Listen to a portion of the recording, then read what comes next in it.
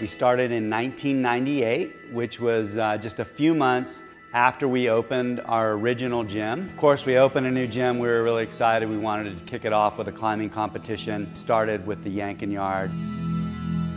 So this comp's been going on for 17 years, and I think what they've really embraced is the community aspect of rock climbing and competition. It's crazy that something can be that consistent and run for that long, and it's cool to see the consistency. One of the coolest things about it is everyone comes together and has just simply a great time. It's just a good community gathering. Especially for gyms, it's really important to have these types of events throughout the year to really just keep the community like glued together. The reason we do the competition every year is really for our members. It started out as a citizens competition for our members and grew over the years. It's always been rooted in the community and in supporting the climbing community here in New Mexico. Every year we try to make something really fun that the community is going to enjoy.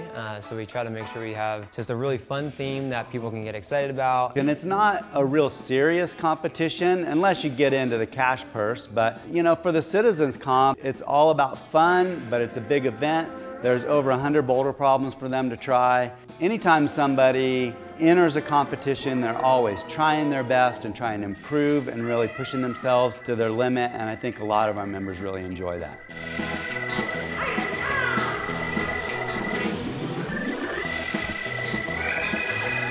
I don't think you got a lens big enough to get the awesomeness that is front row center climbing competition in Albuquerque, New Mexico.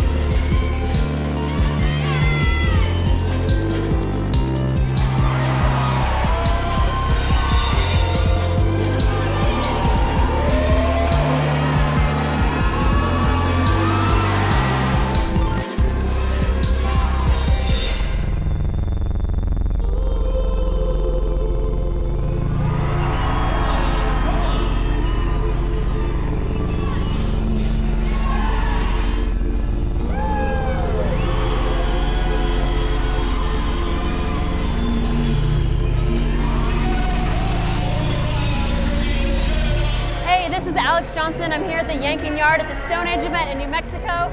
And technically finals ended, but Puccio and Megan Mascarenas tied. So it went to countbacks, and to break the tie, the gym staff challenged Puccio and Megan to a super final. So it's gonna be crazy. They're climbing one of the men's problems.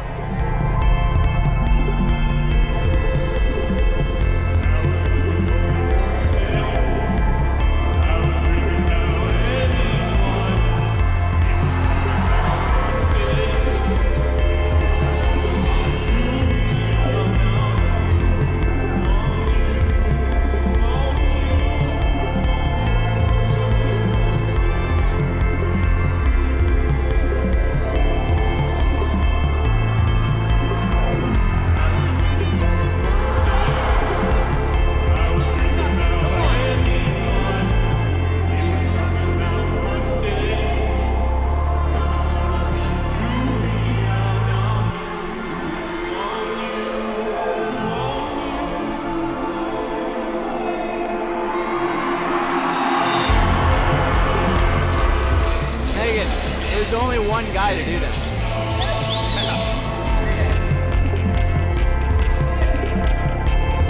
That's my favorite part about traveling to different competitions and going to different communities, is that each one teaches me something different about the climbing community as a whole that I would never really be able to grasp in one place. And that's always inspiring to me, and that keeps me coming to these competitions, you know, no matter what. As long as I can make it, I'm happy to be here for that.